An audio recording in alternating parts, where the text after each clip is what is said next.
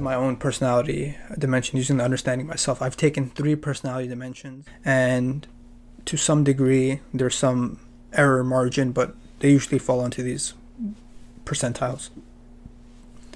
So agreeableness, I'm moderately high. I'm on the 68th percentile. Percentile just means that if there were 100 people, I would be the 68th most agreeable person out of all of them, right? So I'm somewhere in the middle, which makes sense. I grew up in New York, so I'm a little bit more straightforward, I would say, than some of the people that I'm around. But at the same time, it's hard for me to, challenge a person sometimes. So I'm a little bit non-confrontational.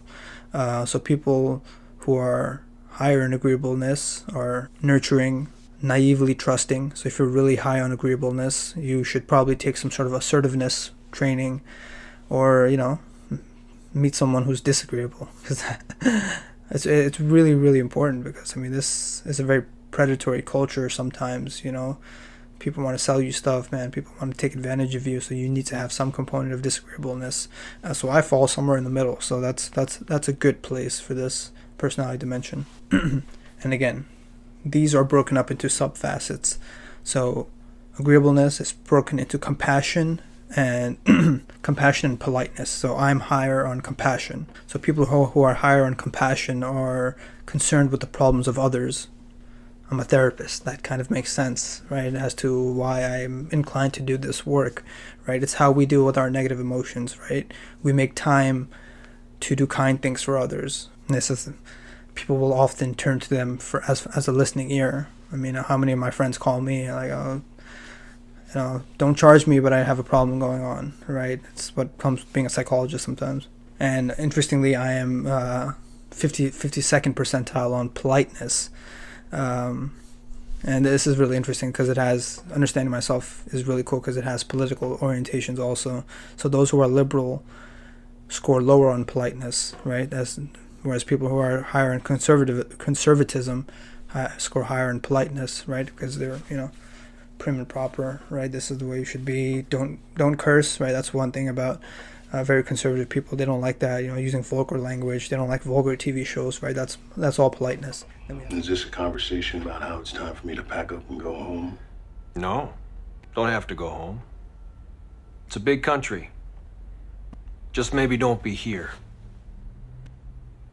Are you familiar with the phrase manifest destiny? Yeah, but see, here's the thing. I own 2 pairs of shoes. A summer pair and one for winter. We're not meant to have more than we can handle. That's what I mean. So this need for conquest, trying to own things that aren't meant to be owned. Like people? That's an example. But also places.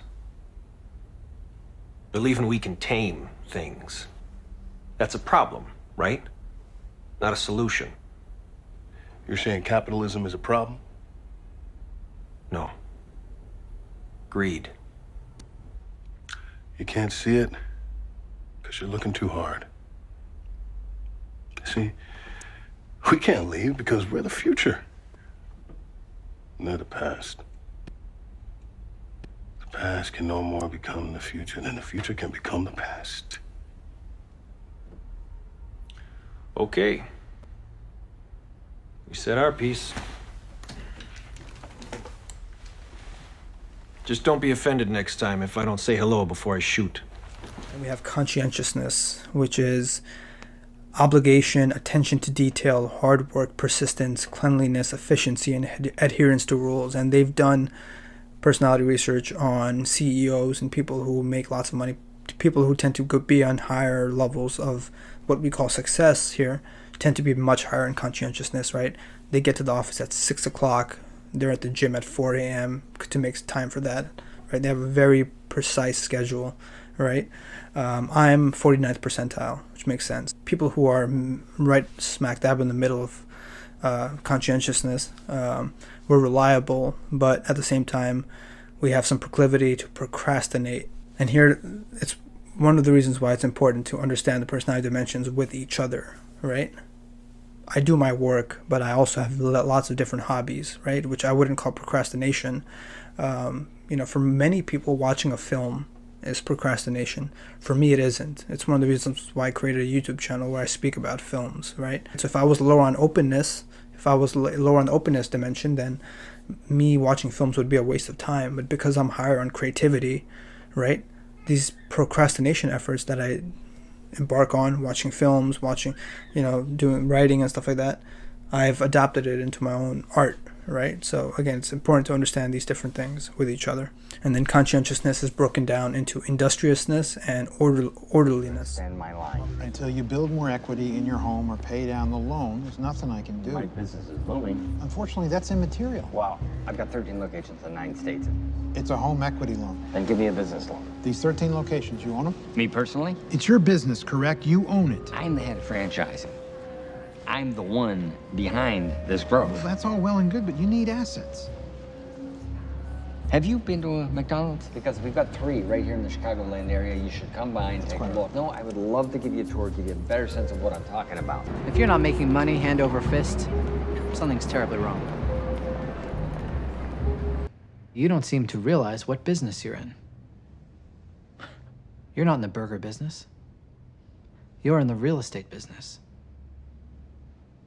You don't build an empire off a 1.4% cut of a 15-cent hamburger. You build it by owning the land upon which that burger is cooked. This will provide you with 2 things. 1, a steady upfront revenue stream. Money flows in before the first stake is in the ground. 2, greater capital for expansion, which in turn fuels further land acquisition, which in turn fuels further expansion, and so on, and so on. Control over the franchisee. Fail to uphold quality standards, you cancel their lease. Control over Dick and Mac. End result, you'll have the banks and the franchisees in the palm of your hand. And this makes sense, right? Highly industrious people tend to be successful in schools. We value work highly, and we typically want to do something useful. We're dutiful, and we tend not to put things off, which makes sense. People who are more inclined to get higher education, which interestingly is much more women. Women are much higher, much more likely to get PhDs and higher education degrees than men are, right? And I'm one of the only few men in my field in psychology, so it makes sense that I would be higher on industriousness, right? And I'm low on orderliness, which makes sense. If you ask my mom, she would say, of course, right? We are not disturbed by mess, disorder, and chaos, and we simply don't notice it. I would say I'm higher on spontaneousness, right? Whereas people who are much higher on conscientiousness, if I was like at 89th, 90th percentile in conscientiousness, I mean, spontaneity, adventure, no, those are maybe if I plan it according to my schedule 3 weeks from now and I have itinerary, yeah, but nah, for me, there's a couple of days in the week I'll just I feel like going to the park and I feel like going to the mall today, and that'll be my whole day, and then I'll come home and watch a movie. I didn't do any work that day, right? But again, it's my own sense of self, right? Sometimes you want to feel yourself, right? Sometimes you just want to have a good time, right? For me, that's important for my own mental health and psychological well-being.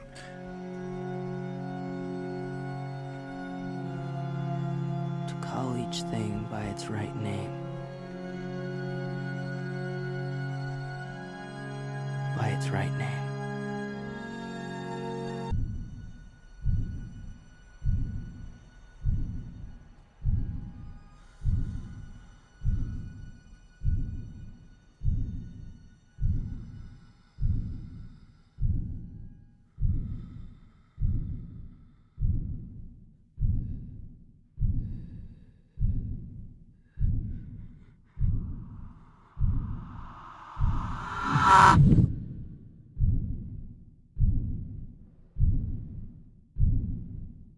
What if I were smiling